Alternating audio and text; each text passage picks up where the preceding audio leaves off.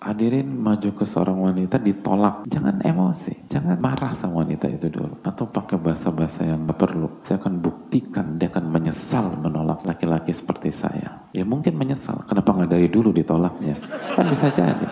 Ketika kita di PHK, ketika bisnis kita jatuh, sabar dulu, jangan reaktif, pasti ada hikmah. Kata para ulama, Al-Hakim itu yang tidak bicara dan tidak melakukan sesuatu kecuali benar. Dan kalau Allah melakukan sesuatu, perfect, hadirin. Kenapa? Karena Allah sudah mengetahui dari detik pertama sampai detik terakhir dan apa dampak ke depan. Maka seorang muslim begitu mengenal Rabbnya, maka dia akan hidup dengan penuh harapan. Dan sebaliknya, begitu kita nggak tahu Rabb kita, oh berantakan kita, hadirin. Dan sulit kita bertahan. Bukan karena ujiannya berat, tapi karena kita tidak mengenal. Dan begitu kita tidak mengenal, kita tidak yakin. Begitu kita tidak yakin, kita hidup di tengah-tengah keraguan-raguan. Dan hidup ragu-ragu itu nggak enak.